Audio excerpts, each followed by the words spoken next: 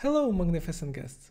I understand that you have unique project, and sometimes the functionalities that Ngx-permissions library is providing can be not enough for your use case.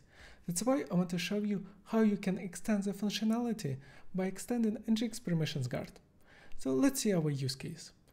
We will have component, and this component want to be protected by our custom guard. And if the user doesn't have this always permissions, he will redirect to denied page. If user doesn't have not found permission, he will redirect to not found page.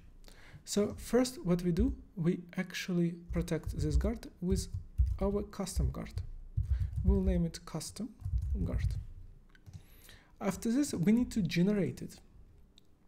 So I will use IDE and we will name it custom. And we will use canActivate. We need to import our guard. In custom guard, first what we will do, we will import our ngxPermissionsGuard. Right, ngxPermissionsGuard. And we need also a router to make the navigations. In canActivate, we need to adjust the our API to the API of ngxPermissionsGuard. So first what we'll do is we will get the data. So we will say const always data, and we will take root data permissions,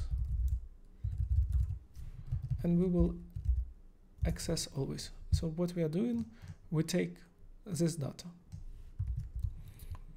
And second one is not found. So I will just copy and say not found. Now let's adjust our API to the API of ngxPermissions library. So we will say const always request data. We will type any. It will be an object, and we will use our root because there is a lot of parameters. We cannot just pass the data, and we will reassign our data permissions, and we will say, because it takes only an accept, because it has its own like API, we will say this is always data. And we will do the same for not found data.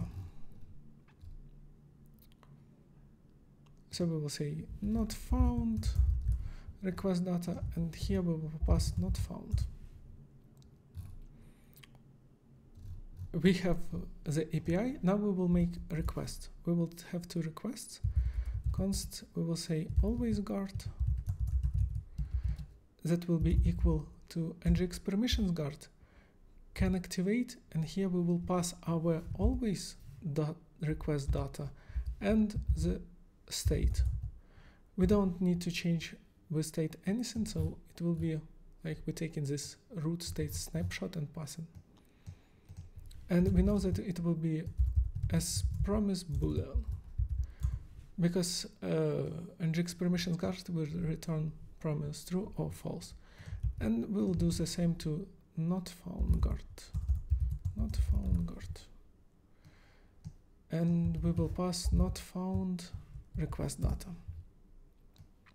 Now we have everything. We will chain our guards. First we will chain our always guard.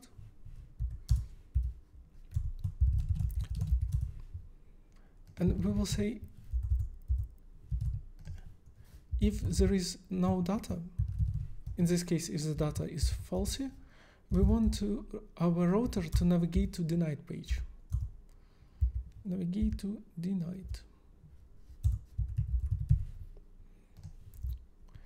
If it's true value, what we want to do is make not found guard check. And here is important because we cannot return just false, because it will just pass to this not found guard. What we need to do, we need to reject the promise. So it will not execute this not found guard. And in not found guard, we will also have data. And if there is no data, we will navigate to not found page.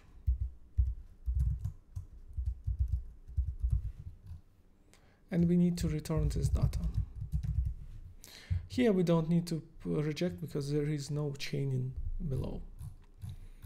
And we have our guard. What we need to do is to test it. We will navigate to our app routing module because we need to load the guard before our custom guard is executed. I've already created auth guard, and in auth guard we will need to add our ngxPermission service to load permissions. So I will say this ngxPermission service load permissions, and first we will take always permission that is available, and it should navigate to our not found page. So let's check. We need to navigate to our about page.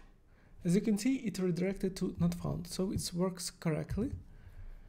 And now if we don't have like always permission, we remove everything. When we navigate, it should redirect to our denied page. And as you can see, it's working. That's it. It would be nice if you give yourself some presents after all the hard work that you are doing. Have a great day.